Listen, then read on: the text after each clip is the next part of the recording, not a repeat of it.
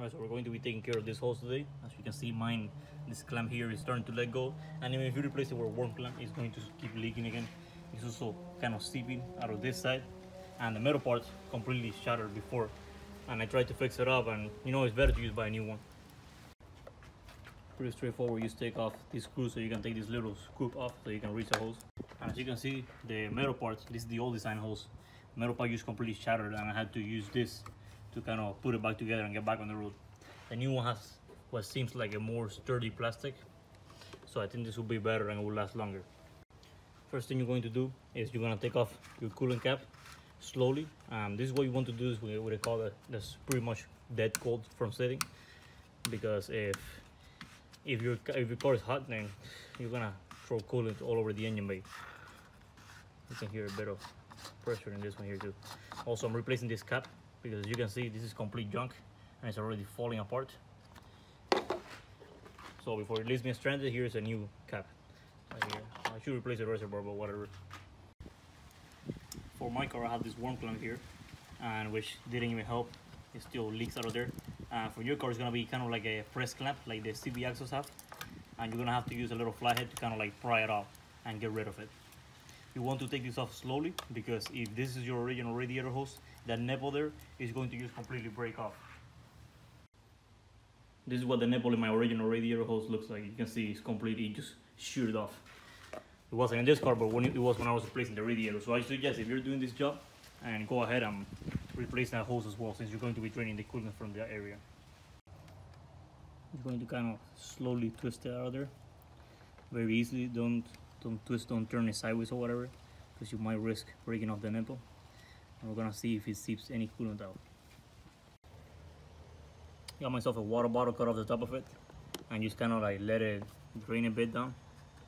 Basically, almost nothing came out. This is what you want to do is in a cold car. If it's pressurized the system, coolant is just going to fly out of here. So you see, almost nothing came out, but better safe than sorry. As you can see, here's all the blue residue that was falling down my new hose and all that. So we definitely want to avoid that. Alright, so now that we have the hose drained, it's time to unplug it from here. And the way that you do this is, I believe this flathead is a bit bigger now. Actually, it's perfect. You want to get a little flathead and pry away this little clip right here, and then you can kind of like pull it out. Sometimes it is good to spray silicone or whatever on that area, because that helps the plastic release. But you definitely want to take it easy on it. I'm gonna try prying at it with a flathead. Let me see. Alright, so definitely the easiest way to do it is to go with a flathead down here and kind of pry away back. Very gentle, of course. And the hose just kind of comes out of there. Let me get my little water bottle. Put it down here, just in case. See, you're gonna have to drain the hose out. There's a bit left in it. No big deal. Alright, so it is mostly removed. Here's the old hose. You can see the piece that I put in. This junk right here. I'm draining it into the bottle because there's actually a lot of coolant that stays in the hose, even though you put the drain at a lower point than the hose itself. So there you go. And let's get the new hose in here. It just started fucking raining. Great. Let me just put the cap in place. Alright, so here we have the new hose. So when you're gonna put it in, you're gonna see the clip is recessed into the end of it. You want to pry it out. Very gentle, because these clips like to fly out. Have a reputation for that. Ah, crap. You can see it wants to come out. There you go. Finally. Alright, so this is in. And we're gonna go flip it back down. That's secured. Alright, so now I'm gonna go and put my clips in there. You can hear them click. And make sure to put the worm clamp on the hose. And the hose goes under the connector for the radiator fan. It's hard to fiddle down here. It's a new hose, so it's a bit tight. But here we go. Alright. I want to just get it in place in there. Very gentle. All the way down. Alright. Get a worm clamp in here.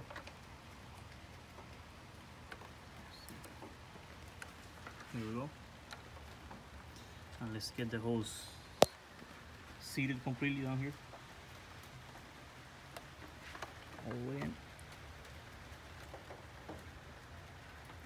Right, and we're gonna go and clip this thing in here.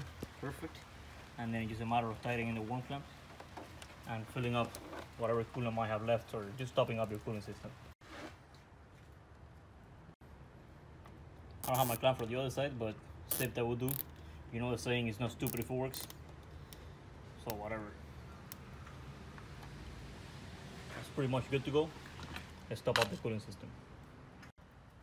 You want to make sure when you're done that the bar is like this, almost like halfway popping out. But of course, sometimes you will have be full here in the reservoir, but it won't be full in the system. So it's always good to run the breathing procedure with the water pump. So if you want to see that, you can look at it in my radiator hose replacement video, which goes all the way through it as well. So if you want to check it out, which you should, if you should replace that hose, go to the video. I'll leave a link in the description or whatever at the end of the video.